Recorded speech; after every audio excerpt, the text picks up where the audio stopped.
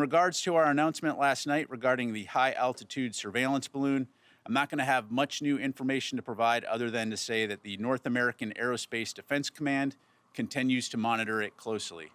While we won't get into specifics in regards to the exact location, I can tell you that the balloon continues to move eastward and is currently over the center of the continental United States. Again, we currently assess that the balloon does not present a military or physical threat to people on the ground at this time, and we'll continue to continue to monitor and review options. First of all, we are aware of the PRC's statement. However, the fact is we know that it's a surveillance balloon, and I'm not going to be able to be more specific than that. We do know that the balloon has violated U.S. airspace and international law, which is unacceptable. And so we've conveyed this directly to the PRC at multiple levels. And in terms of specific locations, I'm not going to be able to go into specific locations, again, other than to say it's moving eastward at this time.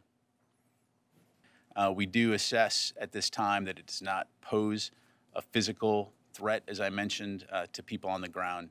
So we'll just leave it at that. Jennifer.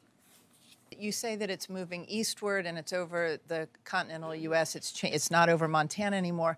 Is the Chinese government controlling the movement of the balloon, or is it just floating with airstreams? Thanks, Jennifer. So I'm not going to go into any specific intelligence that we may have. Again, we know this is a Chinese balloon and that it has the ability to maneuver, but I'll just leave it at that. And once it's over a body of water, will you shoot it down?